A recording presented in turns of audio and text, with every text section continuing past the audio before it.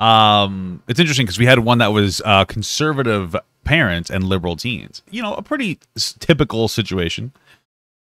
But let's give it a watch. Let's see how this one goes. Conservative teens versus liberal parents. I can't wait. The two most annoying people in the world. Okay, listen. Conservative parents, normal. I get it. They're also annoying, but we're used to it. Liberal teens, used to that as well. Conservative teens, though. Oh my God, they are the worst. They are the most annoying group of people in the whole world, and I'm just being honest with you, brother. Okay, although liberal teens are also annoying. Okay, and liberal parents though. Oh my goodness, Jesus, Martha, you can smoke weed? I don't know. This joke's going nowhere. But let's get into this video. Is a social experiment that brings humans with opposing beliefs together. These discussions may contain viewpoints that are the result of misinformation. Remember to seek out experts and to be critical of your own biases while forming an opinion. Please see the humanity in each participant, and as always, we encourage empathy. You're equating some minor inconveniences in your privileged life to why would you assume my life is privileged? Unsupported. But why would you assume my life is privileged, though? Because you're not ugly.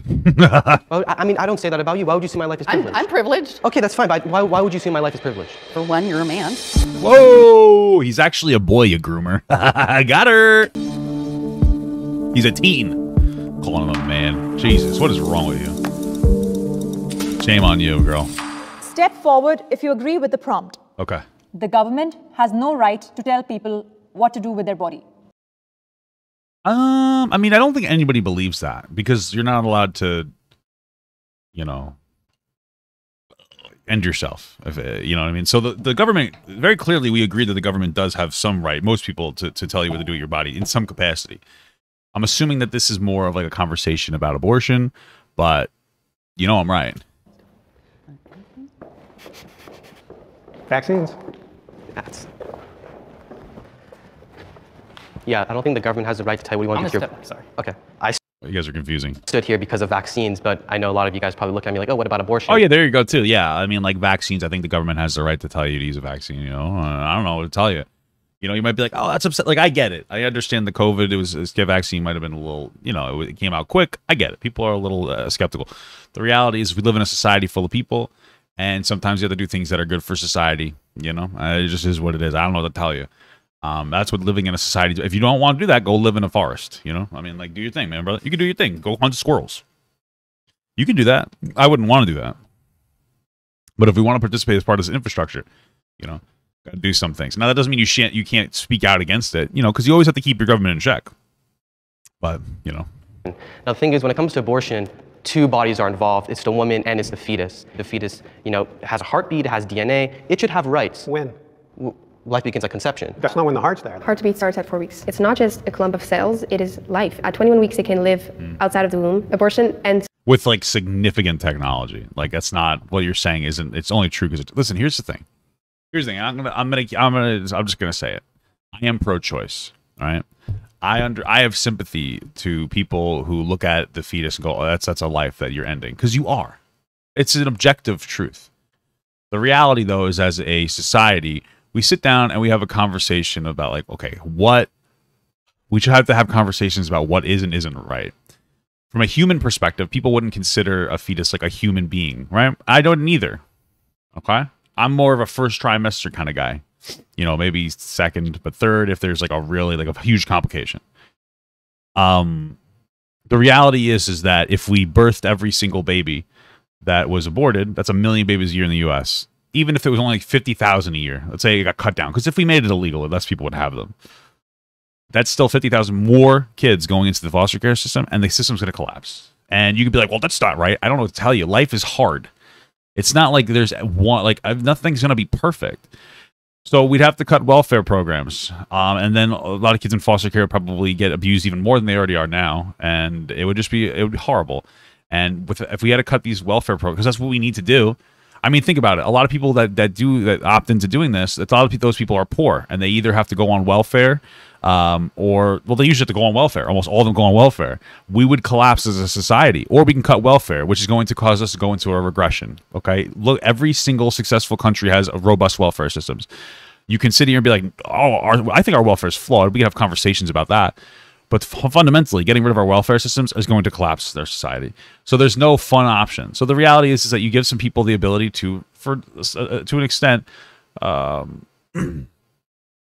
choose their own form of population control. I don't like it. I personally wouldn't get one. Well, I can't because I'm a guy. I wouldn't want to get one because I'm responsible. Okay, I'm a responsible guy. But we have to understand that different people have different things going on in their life. It's unfortunate. I know most pro-life or pro-choicers aren't going to say that because they're going to be like, no, that's mean. It's like, no, it's the reality. Okay, so with murder and death. Over 90% of abortions happen within the first 10 weeks. That's still, I think that's not acceptable. But they still have the potential of having life, though. The mortality rate of a fetus getting aborted. Sure, it was so does my cum. Forcefully impregnate all periods. FIAP. FAP. FAP. All of them have the potential. All of them have the potential. Aborted is 100%. It's going to die when it's aborted. And you're very lucky. You guys can't adopt. No, have to kill it. Okay, so I just want you to... I understand that you're very sensitive to what I just said. Adoption rates are abysmal, and there's a lot of abuse within the foster care system. You seem to have this idea that adoption is like a 100% guarantee. It's just not. I think there's something like 400,000 people are kids in the foster care system. And once you get past the age of like 3, you're considered unwanted from an adoption perspective. I know it sounds like a really easy solution, but it's not. Especially considering conservatives are very, very aggressive about making sure that gay people can't adopt. And on top of the fact that it costs tens of thousands of dollars to even adopt in the first place, there's a whole bunch of problems. The first thing that you'd have to do is you'd have to advocate for making it easier to adopt. I know you want to play the easy way and you want to say just pro-birth and then not care afterwards, but that's really what you're saying. No conservative is actually advocating for making it easier to have a baby, and neither are progressives. You know what I mean? But if you want to be like very pro-adoption, you have to create the circumstance that makes adoption easy. And again, gay people who adopted at much higher rates than other people proportionately to their size are usually turned away by conservative organizations that tend to have religious centers on them. So, I mean, again, like a lot of you guys have this I think the problem is a lot of you guys in general, regardless of what side that you lay on, you have this idea of the world that's very good. That's like very nice. That's very positive. The world is horrible. And you guys are coping constantly. And the world is much more aggressive and harsh than you think. And that's just the reality, man. And we have to make the correct choices. And the correct choice is to be pro-choice, man. And like, honestly, you can be personally pro-life. That's what I am. But societally, no, man. Just telling you, man. The system is set up against this. Sorry. You're going crazy in the chat, man. I don't know what to tell you, man. You're obviously very sensitive and not listening to what I'm saying. But, if you want to, you could chat after the segment. You come into the Discord or something. You'll never have to experience what it's like to have to make that choice. But what if I become a father and, the woman who I got pregnant wants to have an abortion? It's going to affect me. You would have a discussion with your partner then and decide what you're going to do and be glad that you have a choice to even discuss with that partner. Unfortunately, human nature. What did I miss? The woman who I got. It's what it's like to have to make that choice. But what if I become a father and the woman who I got pregnant wants to have an abortion? It's going to affect me. You would have for sure. Yeah, that's one of those things where I think ultimately women get the choice, but men should be able to have like a conversation. It's unlikely that you would get a woman pregnant and have an abortion. He seems like the kind of guy who would like get a woman pregnant and like be there for the kids. So good. A discussion with your partner then and decide what you're going to do and be glad that you have a choice to even discuss with that partner. Unfortunately, human nature, if you take away the option or the right to do that, then they'll find it another way. And it will be unsafe. But it's cheaper. Hangers are much cheaper. Would you support the mom? Would you support the mom in that scenario? If the mom had an abortion or the mom went... No, if she gave birth. Oh, of course. I would support her. I'd say what you do is a good thing. And No. Support her financially for the rest of her life or for the rest of the baby's life. Are you talking about like, what do you mean me support her? Like as a citizen or? If somebody has a baby. We do have child support and it comes from taxpayer money. There's foster care, there's... I'm unsure the question that was being asked. Is he talking about if he was the father or what the fuck's happening here? Adoption, there's mothers waiting. Those systems are very broken and people all the time are trying to stop funding for programs like that. Now, I want to ask you guys, do you support vaccine mandates? Yes. So I mean, you stepped forward and said the government shouldn't tell you what to do with your body, though. Why would you support? My issue is that He's got a good point on that. I mean, like, listen, I'm uncomfortable with some well, the thing is that we're all comfortable with the fundamentals of vaccine mandates. We've all gotten like 10 vaccines to go to school. It's the new ones, like COVID, that's a little scary because it came out so quickly that people are a little bit apprehensive about. I get it, but like, yeah, overall, I still support it, even if I personally wouldn't want to get it. I mean, I got it, and you know, now look at me, I'm fat. It made me fat. It's crazy. I've been fat the whole time, but I understand the skepticism. But at the end of the day, we live in a society, man. I believe that the government should not be able to tell me what to do with my body, but I have to accept the consequences for the choices that I make with my body. The vaccines, for instance, I absolutely felt that everyone should get vaccinated. Why? Because this was a pandemic. But well, then you're saying that you think the government should have the right to tell people what to do with their body. if you don't want to, I don't think the government should have to tell you that you have to. But you then have to suffer the consequences of your choices, which means you cannot patronize certain places. You can't put other people at risk. I know you're saying they're doing it to protect us, but the coronavirus has, I think, a survival rate almost 98%, 99%. And well, I don't remember the exact percentage survival. That's within the context that we shut down and we forced vaccinations. It would be much worse if we didn't do these things. And so it's an interesting thing for people to be like, yeah, but look, the survival rate is so high. It's like, yeah, because we're taking the survival rate is where it is because of the precautions we were taking. That's just a fact. It would be much different if we didn't put these protocols in place. And we're mandating these vaccines. Why are we not mandating the flu? What's frightening to me is that you're You're just a troll, bro. He just says lies. How is it a lie? equating some minor inconveniences in your privileged life to Why would you assume my life is privileged? unsupported. But why would you Because you're wearing a polo shirt. assume my life is privileged, though? You don't know my life. I mean, I don't say that about you. Why would you assume my life is privileged? I'm privileged. Okay, that's I hate this whole privilege conversation. Like, what does the privilege have to do with fine. anything? Why would you assume my life is privileged? For one, you're a man. But like, why bring up Privileged life. The flu. What's frightening to me is that you're equating some minor inconveniences in your privileged life to Why would you assume my life is privileged? unsupported. Okay, I see what she's saying now. You have like a very easy life comparatively to other people. Stop bitching about it. The word privilege is so annoying, but okay, I guess. But why would Sweden took no precaution. Oh, okay. you assume my life is privileged, though? You don't know my life. I mean, I don't say that about you. Why would you assume my life is privileged? I'm privileged. Okay, that's fine. But why would you assume my life is privileged? For one, you're a man. You know, most people who commit suicide are men. Most people who work I know. How funny. I'm just kidding. in dangerous workplaces are men. Most people who fight in war are men. Yeah, man. And listen, here's the thing. There's struggles back and forth with men and women. I tend to believe that men come out on the top with generally a higher power dynamic for the most part. Easier to get the job that you want. This is changing every day. Like, women are becoming more equal every day. You know, I think men and women both have their issues. There's pros and cons. You know, and men, I personally believe men tend to come out on top a little bit more, especially when you take bodies into. Bro, these women have to carry a baby in them, and then it comes out, it ruins their vaginas forever. No, thank you. Okay, that's a privilege. All right. Who set that system up? I hate that argument. Who set the system up? Men. There's plenty of ways to say men are shit without saying who set the system up.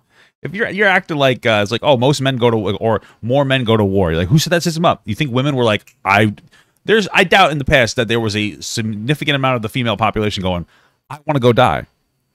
You know what I'm saying? Like, some women do want to do that, but you know what I mean? Like, the system to some degree kind of got set up by biology. And I certainly didn't set the system up. I'm just living in it. Okay, he didn't. But you're saying that I have to represent all men as well. It's a little insane. Same thing that'd be like if I said that you're Amber Heard, right? That's a little sussy because she's a woman and you're a woman, right?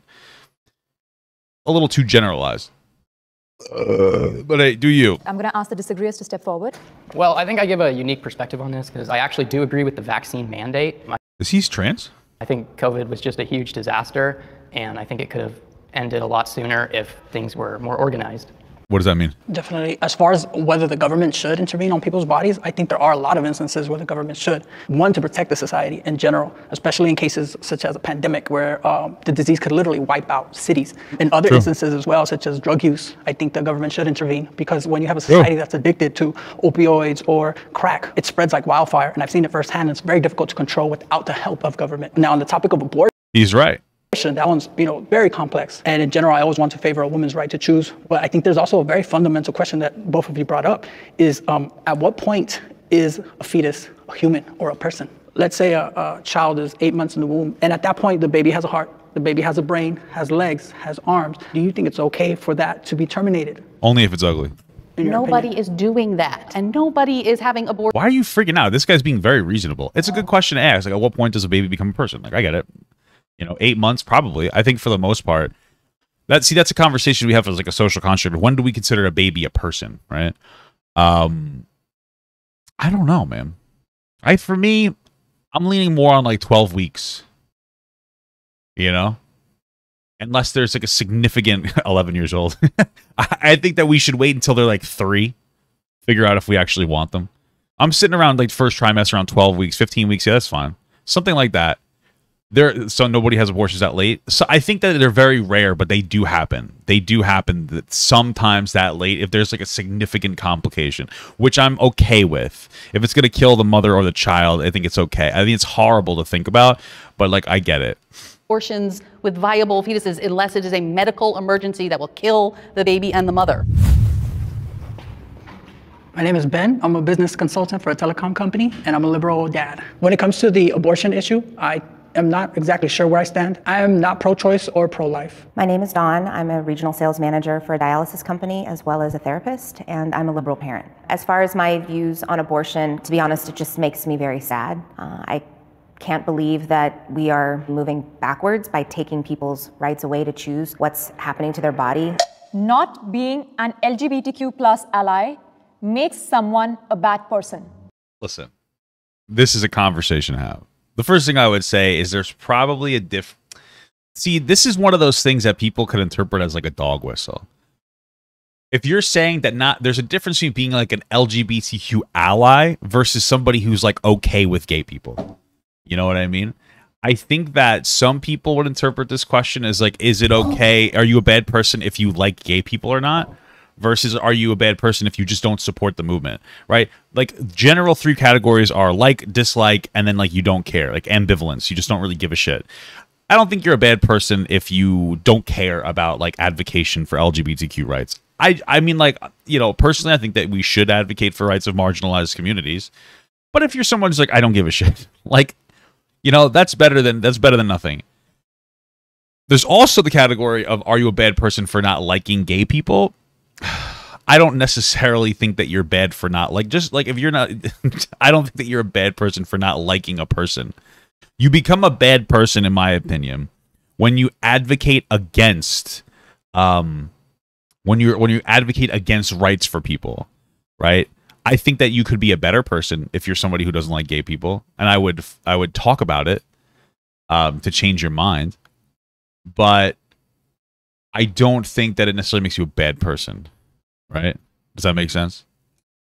So let's see what we gotta say.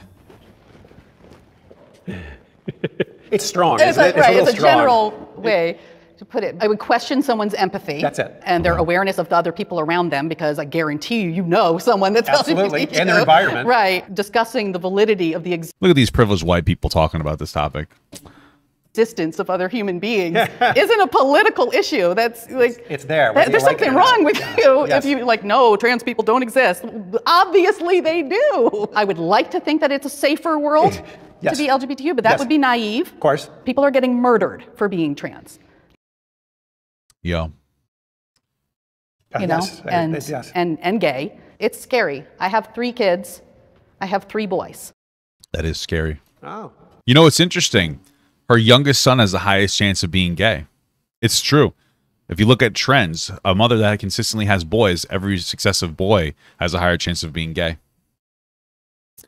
It's true. One of them is trans. I worry. It's probably the youngest one.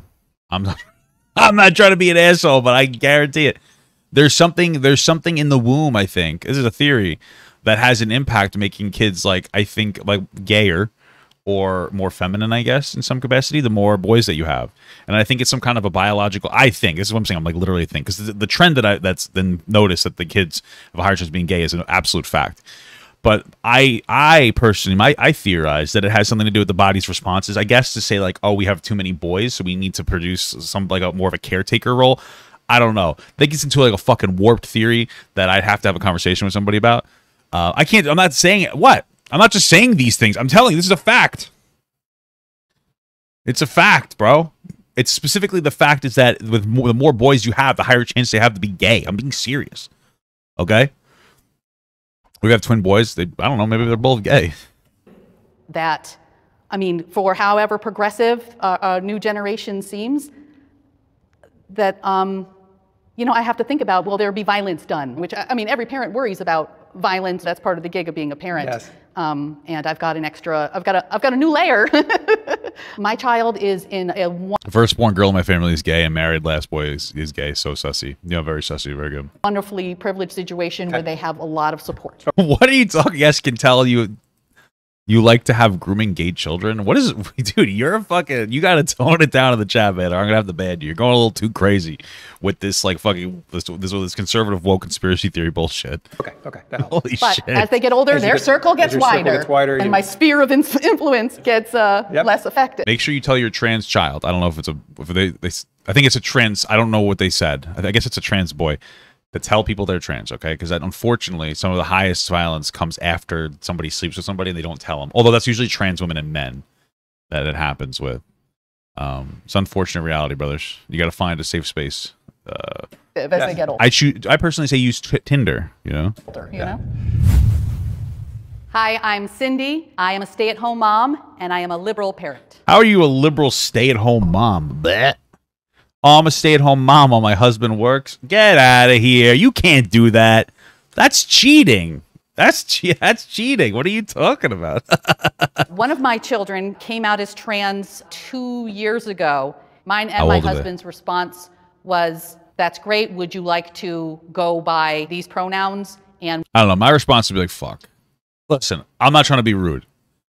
First of all, how old is the kid? Right? If my kid's 4 and they're saying that, I'm going to say, okay.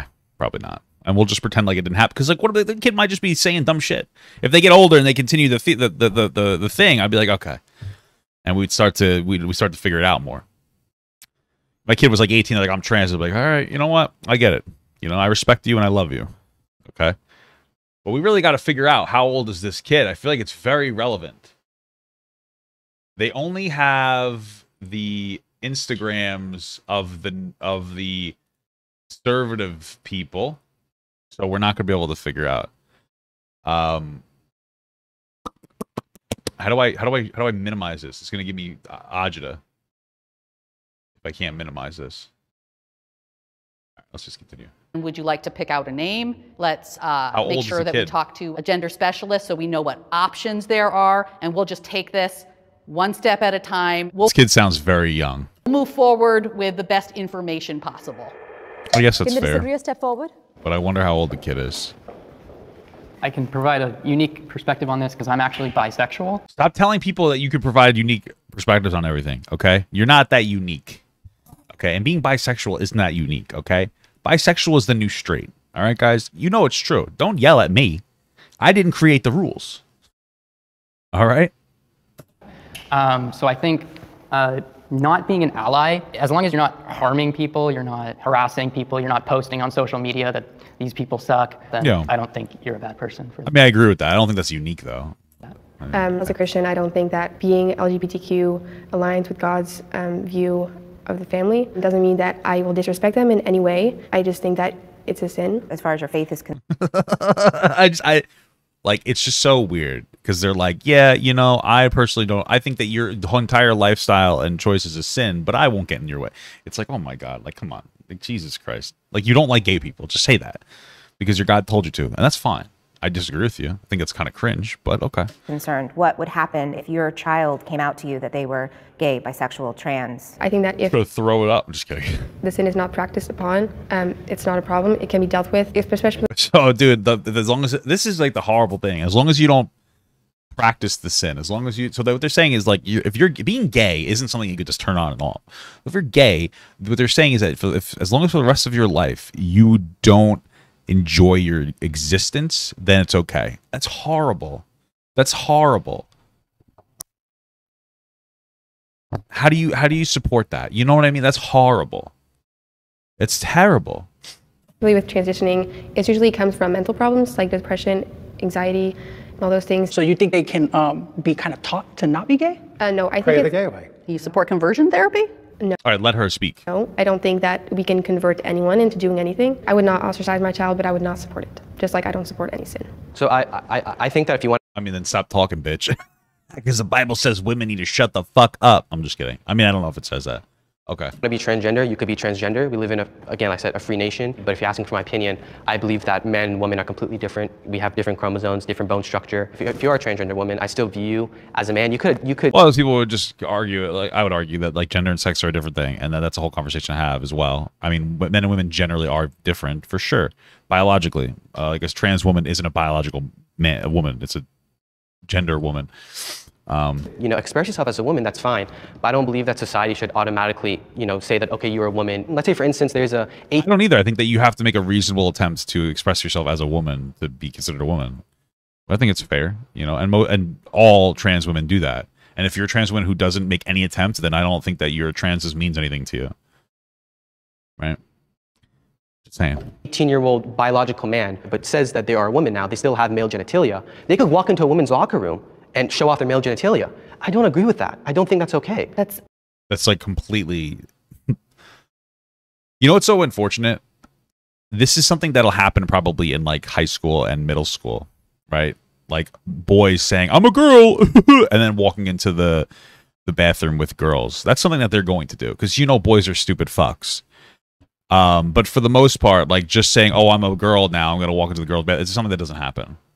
Okay? It's just something that doesn't happen. Like, I mean, it could happen, but it's very low likeliness. But, dude, pedophiles, oh my God. Hold on. I want to talk about this because I know you're a very conservative individual in here and you're having a meltdown and you're just saying everything. If you look at the rates of pedophilia, most pedophilia, like I believe, most of the targets of pedophilia are boys. So why aren't you concerned with men going into male restrooms? Why don't you care about that? See, this is the problem. It's like you're pearl clutching over this situation. Like, pedophiles might go in the girls' bathroom. Okay, well, pedophiles might also go into the boys' bathroom. Right? So, like, I just feel like you don't really give a shit. You're just kind of, you're melting down over everything that you feel offended by, rather than, like, thinking a little bit more critically about it. Like, maybe let's consider, like, a third option of some kind of a gender-neutral bathroom. Right? Something along those lines.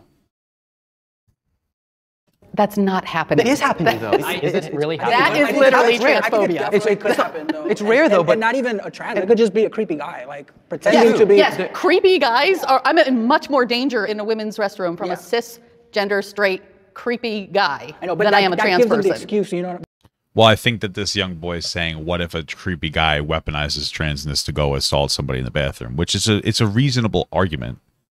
Fourth option, no bathrooms. True. No more bathrooms. Shit your pants, honestly. That's what I'm trying to say. So do you support gender-neutral bathrooms, like women and men can go into the same bathroom? Do you think that could increase the chances of rape or assault? Probably not. I mean, it depends on where. Honestly, I don't think it would be it probably wouldn't be that big of a deal if we had like a gender-neutral bathrooms. It really depends on the area that this is happening. Like if I go to my, maybe I don't go enough places. If I go to like my local movie theater, I don't really think it's going to be an issue. I don't think there's going to be a problem there. Maybe the issue happens in like a nightclub. Something like that. Personally, though, I know the conservatives still in here. I know that you're having a little bit of meltdown. If we're very worried about children getting assaulted in different places, what we should do is we should ban church, because there is a massive network of children being raped by priests and then other priests covering it up. So I think maybe if we're worried about children, we should ban churches, right? That makes the most sense to me. I mean, like, you're talking about how the LGBTQ community is grooming children. But what about religious institutions where hundreds of thousands of kids have been raped and molested, and there's been zero accountability for the church?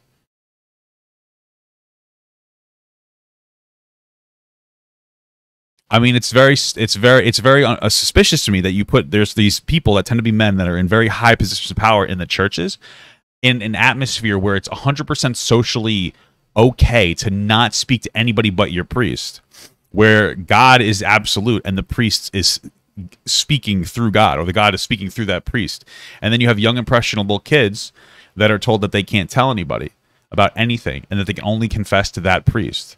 I mean, you'll take church over child molesters every day. I mean, sometimes what's the difference? I don't really know what to tell you. You're saying that the entire LGBTQ community is full of child molesters, but it seems like there's a lot of those in the churches. I mean, like my whole thing is like it just feels very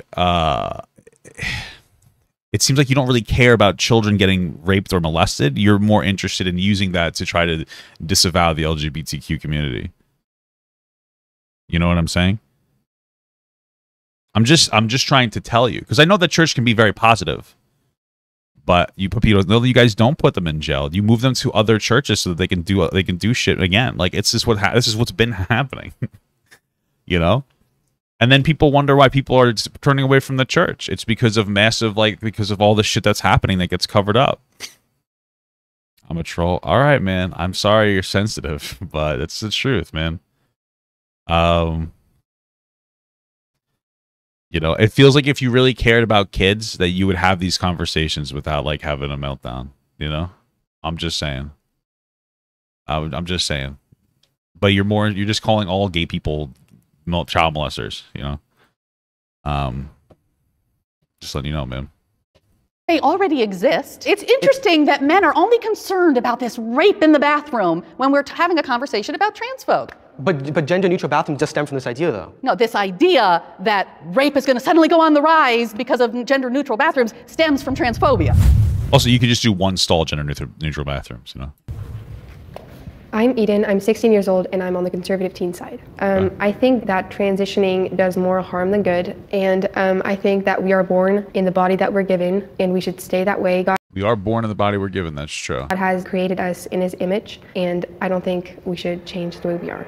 Owning a gun is a big... I mean, like, how far does that go? Do we ban, like, any type of, like, boob surgery or anything, you know? Like, how far do we go with that ideology? Owning a gun is a basic human right. I don't know about that, bro, but I think that people should have the right to own a gun, but we should have like much deeper restrictions. I think that like owning a gun, there should be like a gun license that's comparable to a driver's license. I think you should have to be like probably 21 years old to get a gun. I think there should be a lot more. You should have to like interview police if you want to get a gun, et cetera, et cetera. I think it should be much more difficult than like just walking in and be like, yeah, I want a gun. And they're like, all right, here you go. That's how it worked in Texas. There was a background check, but you know, the kid was 18, walked in, didn't even have the money for the gun. He got it financed, boom, walked right out. It's insane. It's fucking insane. Basic human right. I absolutely hate hearing about school shootings on the news and just shootings in general. It's horrible. Do you have a unique perspective on this, Chase? You know, this isn't like, you know, Spider-Man's not going to save people. People have the right to protect themselves. A lot of mass shooters target gun-free zones because they know there's not going to be a person who's going to fight against them or shoot them back. There's a lot of mass shootings at schools, and that's because schools have gun-free zones. Well, a school, what? I don't know how to respond to this argument. Okay, because what are you? Okay. Okay, maybe you're trying to say that I'm going to be very charitable and say that maybe you're trying to say that we should have security guards with guns in schools. Maybe. That might be true. But Jesus Christ. Just the way that was said was, I don't know. It's just like, I mean, I can interpret that as poorly as possible. What do you want? The fucking teachers to have guns? I mean, that might be a bit much for the job qualification. Also, getting into it, usually, generally speaking, a lot of conservatives like to reference this. Generally speaking, the reason that there's more gun violence in areas with more gun control laws is because the gun control laws are reactionary to gun violence that was there in the first place. But we don't really look at it like that. So areas that are more densely packed tend to have like more gun violence in them and whatnot. So what ends up happening is like in cities, you're like, okay, we have a lot of people. There's more irritation. There's more aggression. There's less community. Community. And we're seeing higher rates of gun crime. So we have to respond to that by restricting gun crime. People think somehow that the implementation of gun restriction is making more shootings happen, which doesn't make any sense. It's usually places that already have incredibly high gun violence where you're implementing gun control into, and that's why the statistics look like that. So it does work. I think that we need to implement some form of gun control. I just don't think that outright gun ban, me personally, I don't think that that's what you should do. Okay? So. I view owning a gun as a right to defend myself. You look at countries that have banned guns in the... It's the same thing where like there was higher COVID restrictions in areas that had higher amounts of COVID, which tend to be densely populated areas. And people were like, see, the restrictions are making it worse. No, you're an idiot. The restrictions are there because it already is worse, because there are multiple different factors that contribute to, like in the coronavirus's case, like the spread of the coronavirus. How densely packed people are is one of those big things, right? So these tend to be reactionary to an issue that's already existing, okay? In the past, the USSR, Nazi Germany, you look at China under Mao Zedong, they stripped their citizens of arms so they could oppress them. What? Didn't have any arms? How'd they work? And I think the reason why our founding fathers enshrined the Second Amendment is because they wanted us to protect ourselves against tyrannical government and to protect ourselves against danger around us too. Maybe, but that doesn't mean that we need access to every single arm that the government has. We don't have nukes or tanks or grenades. We shouldn't. Okay, so like there could be a limit in some capacity. I think that from a woman's perspective, if as a woman you get into a dangerous situation, for example with a man, having a gun and knowing how to use a gun is the only way that will protect me. Having my tiny little pepper spray won't help me forever. I think definitely if you take away guns, the bad guys will always get their guns one way or another. So, okay, this is a conversation to have. The bad guys will always get guns. There are some bad people who, even with gun restrictions, will still get access to firearms. It's 100% true. The reality, though, is that if we did implement like a complete gun ban in America, it would work. We would significantly reduce gun crimes. It's just the truth, right? The overwhelming majority of people who get a gun illegally get it through a legal infrastructure, in the same way where illegal prostitution happens through like legal prostitution infrastructure. Right. So if you banned like the movement of, like, a lot of people just get black market guns that come through regular means, and then they just like saw off the serial number and then they sell it out. It's not so completely removing that infrastructure would remove most people's ability to get guns illegally. Would it still happen? Of course, but you would drastically reduce it. I'm not for a full gun ban. I'm just telling you that it would work. Okay, I'm just letting you know. I live in Los Angeles, and LA has strict gun control laws. This is my perspective of it. I think LA has become a more dangerous city, and I feel very unsafe walking down the street, just not armed. Crime is on the rise in America, and I think one of the ways to stop crime is by owning a gun. I definitely think that there should be this... It's also a way to increase crime, is owning a gun. ...control in place to who buys guns. You couldn't just be able to go to a store and buy a gun. There should be regulations into who buys guns and who shoots a gun. I actually debated whether or not I was going to sit down because I do believe people have the right to bear arms. I do. My issue is what kind of arms they're bearing. I believe people should get to go hunt, but do you need a semi-automatic rifle to do that? I'll tell you personally, I'm afraid of guns personally myself, but I just think there need to be stricter regulations with it. But the majority of people who die by gunshot are women in a domestic violence situation. So mass shootings definitely don't want automatic rifles. Against that, nobody needs them. But the most dangerous gun is the one in your home. I do want to ask you a question. Do you think... It's a good point. You know, it's really unfortunate, though, too, because I think that we have to, when it comes to shootings in the home, where like a domestic abuse situation, I would seriously encourage you guys to look into domestic abuse and the way that it happens and the way that police officers fail to de-arm domestically abusive men. People in general, but domestically abusive men, because it does happen. They don't really, there's like so many cases where police just won't listen to the protocol, and it's just terrible. I mean, I think that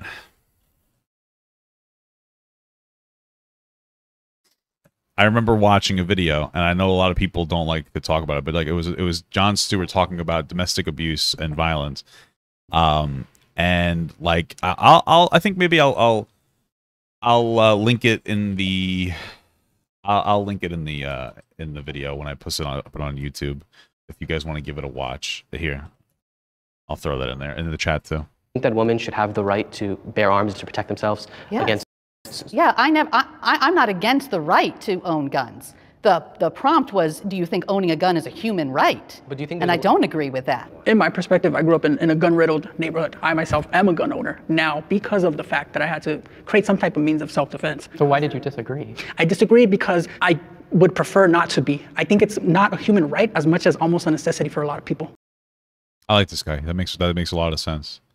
Okay. And not everyone. There's a lot of neighborhoods that are very safe, but even in a safe neighborhood, you can be robbed, you can be killed. I've been stuck up several times with a gun to my face, you know, and all I could think of is, man, if I die, it's going to be because I didn't have a weapon to help protect me. Do you think that we should take away all guns from the entire world? Yes, if there was like a magnet, like Magneto from X-Men, and he just suck up all the guns, I think that would be such a better place.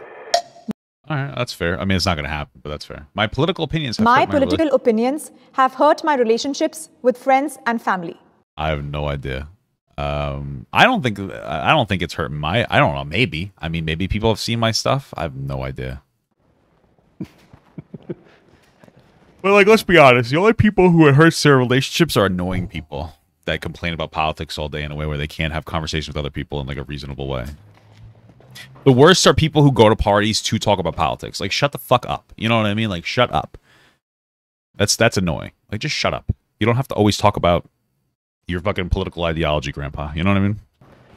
During 2020, when America got really like politically intense, my teacher, she was very politically active, and she wanted us to speak our voices. And they found out I was conservative, and they said, "Okay, you're completely going against what we believe. Like the whole school is very liberal," and I guess they just kind of pushed me away. Did you feel like you would get bullied? No, after? I'll just get looks. Some people come up and say, "You're a racist," or "You're xenophobic." They would tell me, "Oh, do you support Trump?" But I just brushed it off. I told them, "Hey, I respect that you think like this. Please respect me." I think that is, whether or not we have the same ideas, I think that is still an admirable quality. Yeah. Despite getting looks or feeling like maybe you don't belong, that you're still, you have your convictions. Yeah. So I can respect that you're convicted.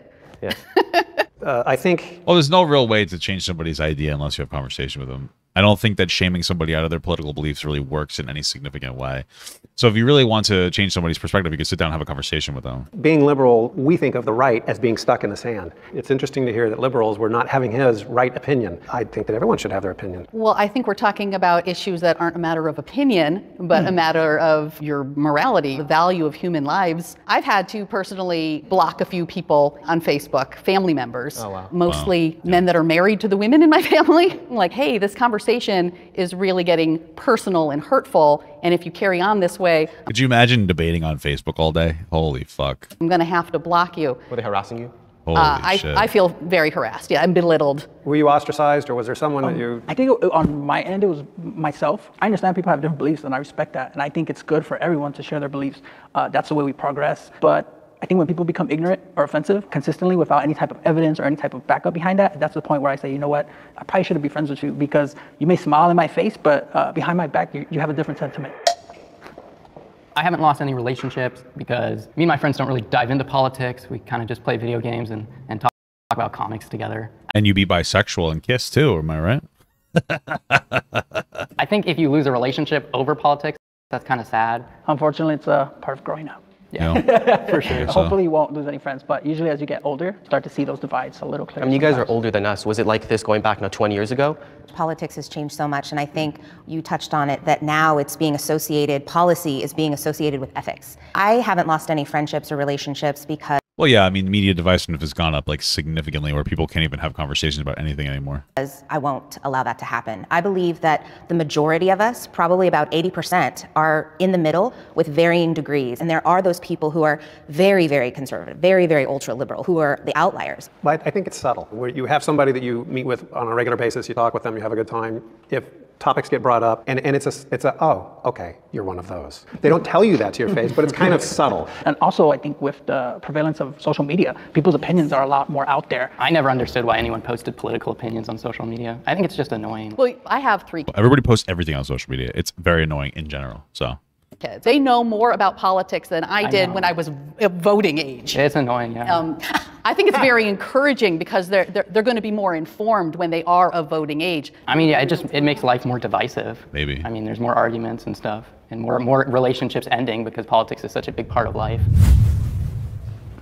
Hi, my name is Scott. I am a liberal parent. I have many children. I have 4. My oldest daughter is extremely left-wing. My 2 middle daughters are roughly right in the middle there. And then Chase is conservative. My name is... Whoa! That's his kid is Chase?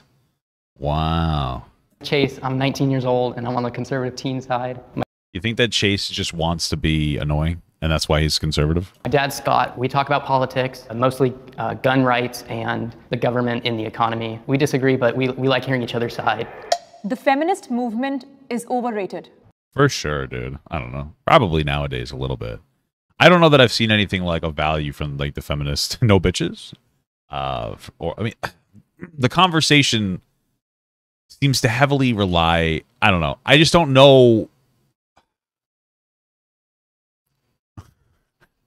I don't know if I've seen like a feminist give me like a good, solid, like feminist answer lately. You know, like for instance, we'll reference the gender pay gap, which exists, but it's completely out of context, right? So they're like, oh, women make like 82 cents on the dollar. I think that's what it is now to a man. It's like, okay, but when you factor in things like hours worked and jobs, that you're going for, time off, etc., that number goes to like 99%. So you're making like 99 cents on the dollar, right? It drastically almost disappears. Now, we could have a conversation about that top 1%, which I think tends to be more in like managerial positions where people can advocate for their own wages. And like that gets into a conversation about how women growing up are generally taught to like not be annoying, right? It's like, oh, hey, keep quiet, like don't be annoying, don't be disruptive. And so like part of that is like a lack of advocacy for yourself, which stems from being socialized into not being a burden or what people would consider a burden. So there's a conversation definitely to have there from a social perspective for women, 100%. But I feel like, I don't know, that maybe how much we financially value jobs that women tend to gravitate towards, like social work jobs should probably be paid better, like direct support professionals, people who work with like people with disabilities, like caretaking type jobs that can be very powerful and important for society, and women tend to gravitate towards them, and like we could probably pay them more, right? There's a fundamental lack of like femininity and or fundamental lack of appreciation for what I would consider femininity in society, aspects where women generally gravitate towards, right? Maybe we could have conversations about that. But I think for the most part, everybody has an equal opportunity to do anything, regardless of whether they're a man or a woman. It depends on the individual whether they can actually adhere to that thing. We're probably better off focusing on like economic aspects, like trying to provide better education and better wealth redistribution or better wealth distribution for people, right? So yeah, the definition of feminism in other countries is a lot more important. Absolutely, I do believe that, where there's less freedom.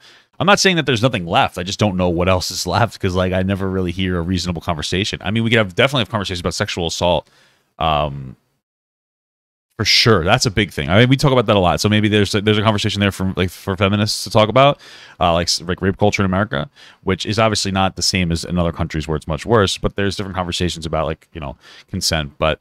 And like women being left alone at night because they're afraid, or like not being able to be left alone at night because like there are a lot of shitty men out there who will take advantage of women. So there's still stuff to have a conversation about from a feminist perspective. So I guess it isn't overrated. Maybe it's overrated, but it's still necessary, depending on the conversation that's had.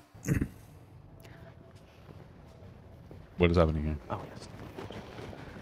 The reason I sat down is because feminism as we know it in social media and the marches is generally run by white women, and we don't have a lot of intersectionality. Margaret Sanger? Yeah, yes. And Susan B. Anthony, total racist. The women.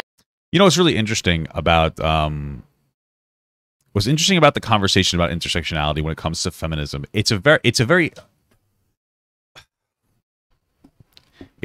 interesting conversation because they're 100% correct. There is a lack of representation from non-white women in feminism. But when it comes to ideologies, there has to be a certain level of like homogeneity versus like heterogeneity, right? So only so much of the conversation about feminism can go away from women and towards like black women, for instance, right? Where you have like 15% of the population is black.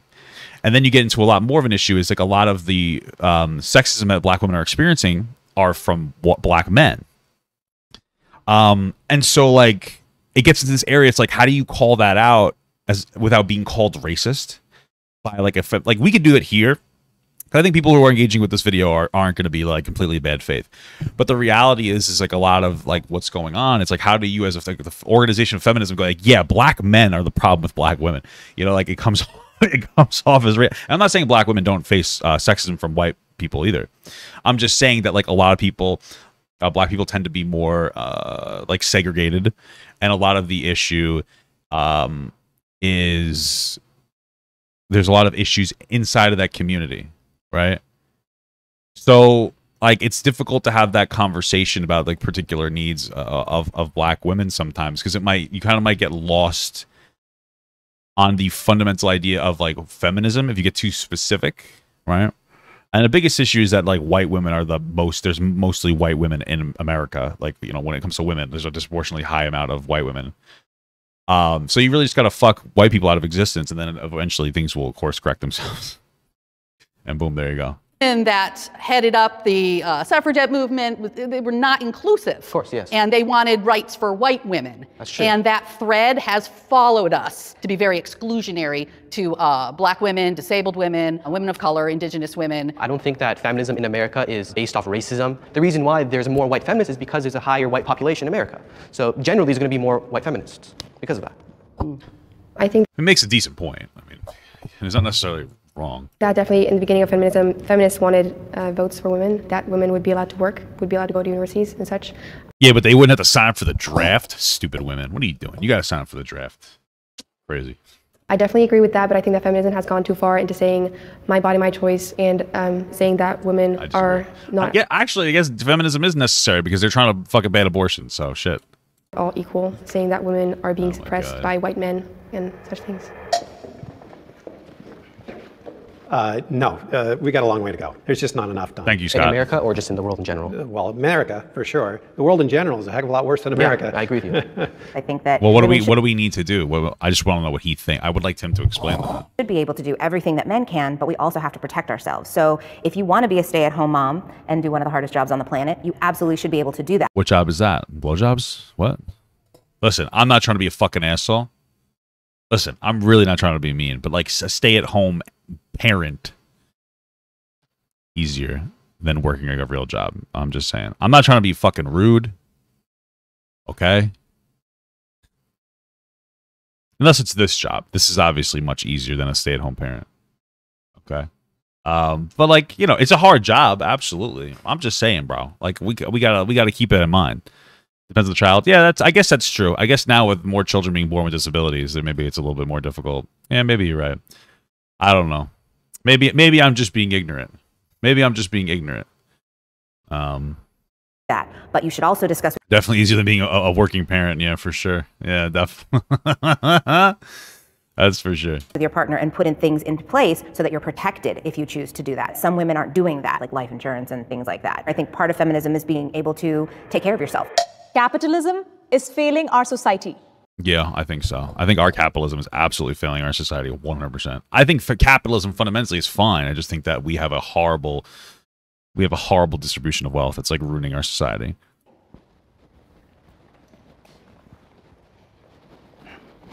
This system that just values production, consumerism until you die doesn't work for anybody but a very, very, very small percentage of billionaires, and it's all baloney. The system is rigged to keep workers working, and the rich just keep getting richer. Yeah, I think there could be some good in capitalism, which is like the innovation part of it. I agree with that. In general, capitalism definitely sucks from the poor. There's a lot of industries that definitely shouldn't have universal basic income. Boom. I solved capitalism, guys. Any capitalism involved at all. The medical field, it's unjust that certain people get better care than other people just because they're more financially well off. Who are they to determine the value of life? The healthcare system. You don't get to clock out. You are a chef, maid, nanny, etc. You're expected to be the only caretaker, even after hours, because of your job. Yeah, but after hours, like a person who's working normally, it has to take care of that as well, you know?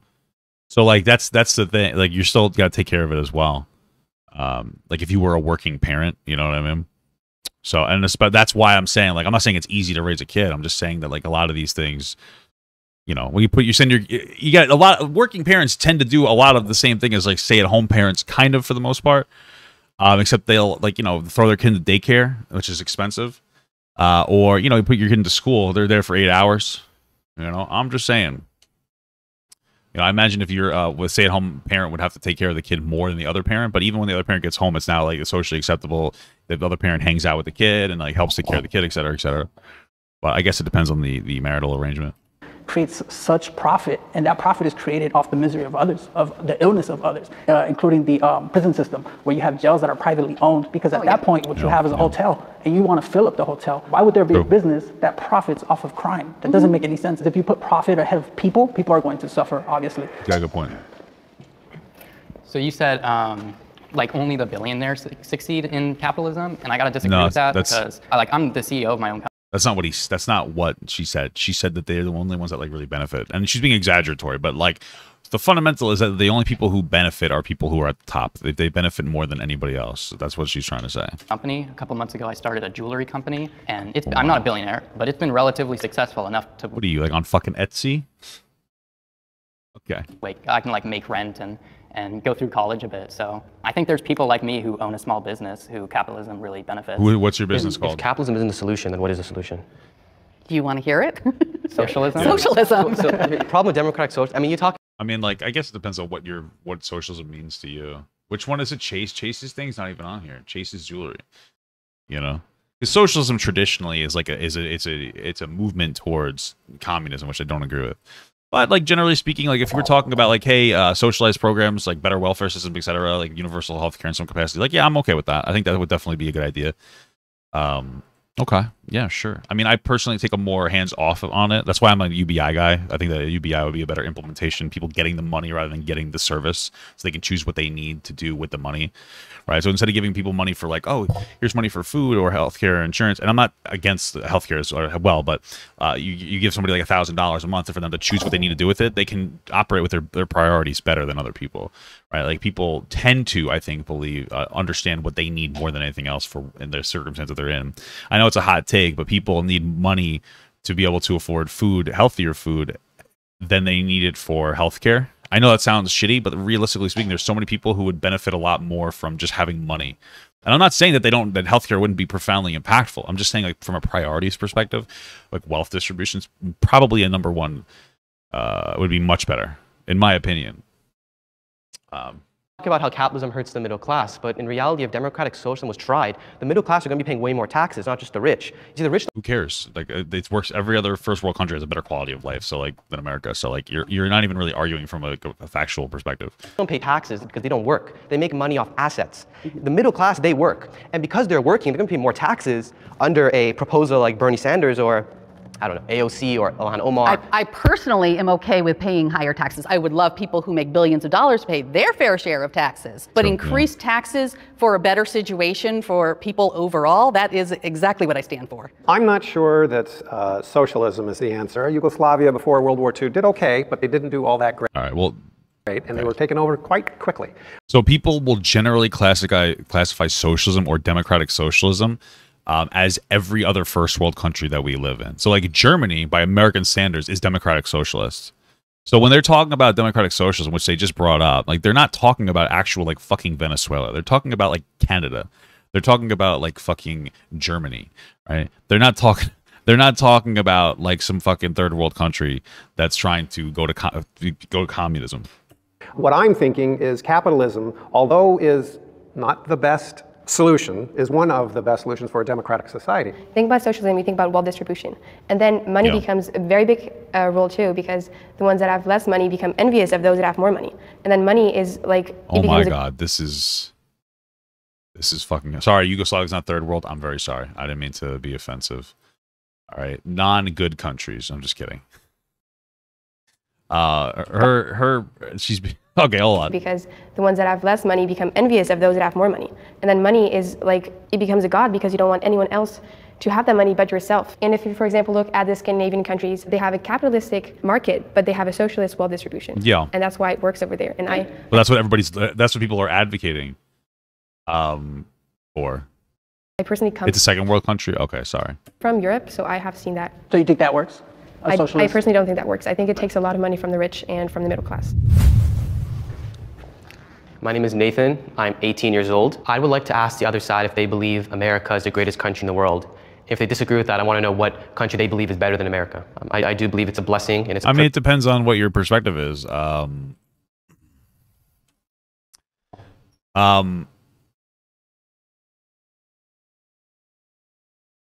It depends on what your perspective is.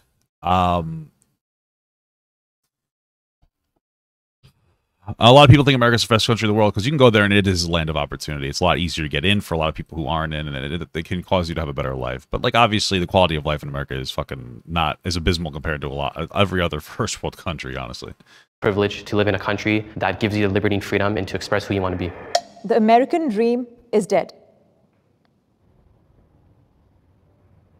Kind of, yeah. I mean, I think the American dream is mostly dead. It still has its existence, but the American dream has shifted from working hard and working your way up and doing well to like this hyper specific, like, oh my God, I might be TikTok famous type of like insanity where you could be like a billionaire or a millionaire. That's where it's kind of shifted from. I think it's being taken away from people. Owning houses is so difficult. There's so many places that will buy up a house. They'll fucking do some really basic improvements to it, and then they'll sell it off for more money. And then 10 years later, you're sinking money into a house that's like just hemorrhaging and being destroyed because they had temporary improvements. The American dream is mostly dead. It's not the same as it used to be. It's more about like your 1 in a million chance of becoming rich rather than like everybody having a potential ability to kind of like eat a little bit of the pie. America's dying. I mean, that's the reality of the situation.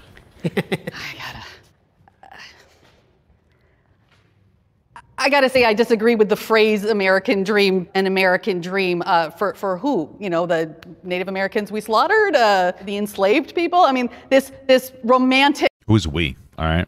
Idea that there's this dream is just basically marketing for capitalism. You know, it's very well funded propaganda, and has it inspired good acts and good people to do? I don't know if it's propaganda. I think it might have used to have been true, but.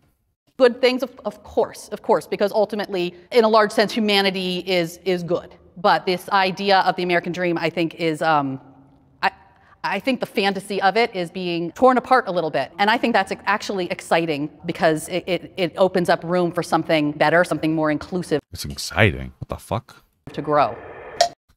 Only a white woman would think that the downfall of America is exciting. Okay. I think the phrase is kind of corny, but the idea that someone's like building themselves up in capitalism, I feel like that I kind of have done that a bit with my business. Well, yeah, but you've done that because you had a very positive starting point. I mean, we're just looking at your father. You guys have decent amounts of money. So your dad right here has given you the resources that he has available to help you start your fucking business. And you're able to be like an adult that needs to get a job, that's able to go to college and probably don't even have to really pay your rent or anything, but you get to sell your jewelry and make a profit, and you probably get to keep all that money, which is probably not even a lot of money. It's one of those things where it's inherited wealth, and even if it's not inherited wealth, it's the inherited circumstance, right? Because a lot of people are like, well, most rich people don't actually inherit their wealth. Yes, I understand that. But when you grow up in a household that's able to put you through a good education and support you while you make decisions that for a lot of other people would be incredibly risky, like, yeah, you have an inherited level of wealth or circumstance, right? So like this person, this isn't the guy who like fucking started from the bottom. Okay, it's not Drake, even though Drake started on Degrassi. He actually started off fairly rich or fairly well-to-do. It's not like he started in like a really poor area and he worked his way up. He didn't do that. That's a very rare circumstance to happen. That's almost never happens, right? He's a guy who started off in a good spot, and he's just his parents are just helping him, which is a good thing. Your parents should help you, but like it's not like this direct thing. Like, of course he's going to benefit from capitalism because he is already doing well. His parents were already doing well in capitalism, right? So I don't think it's dead. I do think the American dream is dying, though. You know, the American dream now is not the same as it was 30 years ago. Have a family, buy a home, have a great job. But now it's very difficult to buy a home. Income has not increased compared to the price of a house. You know, I do think it's dying, though, but I don't think it's completely dead because there's a lot of immigrants who are still trying to come to America. America does have the highest immigrant population. 14% of our population are immigrants. We have a lot of people on our southern border, and I think they all want to come to America. Yeah, I think the American dream still exists, and I can speak firsthand because my family came from a third world country. But so does the American nightmare. The people suffering not just here, but also around the world due to policies, due to exploitation, due to colonization, due to a lot of issues that are directly at hand to Americans. So there's a lot of blood on the United States' hand. And a lot of people don't want to leave their home country, but the situations that have been created there are forcing people to leave. Like my mother would have loved to stay in Mexico, but unfortunately due to poverty, which had a lot to do with NAFTA and what happened in 1994, directly caused by the United States, issues that created this migration. So is it a better opportunity here? Yes, my people come here and we send our money back to our ancestors. Would we just like to stay where we're from? Yeah, that would be a much better option. As an immigrant myself, I definitely think that the American dream still exists. We long for the opportunities that people have here in America, for the job opportunities that people have. Is she an immigrant herself? Would we just like to stay where we're from? From yeah, where? That would be a much better option. As an immigrant myself, I mean, I'm not trying to be an asshole. From where? Like Canada? Or are her family immigrants? Because I would imagine she's 16. She would have an accent if she was like an immigrant. So like, I mean, like, yeah, you would be an immigrant from Canada, but like generally when we talk about immigration and like the American dream, it's usually, you know, she said she's from Europe. I thought, okay, well, you know, okay, all right. It's just one of those things where like obviously there's a difference between like an immigrant that comes from like a European country who's probably not struggling versus an immigrant who comes from like, you know, Mexico or something who's probably struggling more to an extent, right? Because like he said before, the reason that he moved from Mexico was because of poverty, and part of that poverty had to do with the fact that America had to try. I'm not educated on NAFTA, but from what he said, part of him is that poverty comes from like a trade agreement with America that had like a negative impact on Mexico. So he came there out of necessity to generate wealth. Whereas this person from Europe, I mean, maybe I'm being ignorant to Europe, but European countries are much more, they have much more resources than other countries. So like she's not, I don't know. When we talked about the immigrant part, I guess I just, it's just obviously she can't identify with the same struggles as the other immigrants that come here, right? I definitely think that the American dream still exists. We long for the opportunities that people have here in America, for the job opportunities that people have, the innovations that are available in this free market economy, this capitalist country. So the American dream is in the eye of the beholder. If you're an immigrant, it's a really good ice cream flavor. Or if you live here, it's different. It's going to be different. I don't like the idea of the American dream, but I am a person who's still going to always believe in hope. If you work hard and you take advantage of opportunities, you can make a difference in your life. I mean, you're an example of it. I'm so amazed by you. I think it's awesome what you're doing at such a young age. I am very, very impressed with you three. My hope for you. It's got the waffle cone, I think, in it. It's not too bad. It's pretty decent. A lot of calories though. A lot of calories. You is that you stay open-minded and that you're always willing to be learners and not just listeners. Yeah. So. Very nice. All right, great. Hey. Thank you for coming today. All right, what a fun video. Thank you so much for watching, guys, and another special shout out to all my Patreon and Twitch subs. If you'd like to support this channel further than you already have by just watching the video alone, go down in the links below where you can sub on my Patreon, which will allow you to get your name on this beautiful black wall.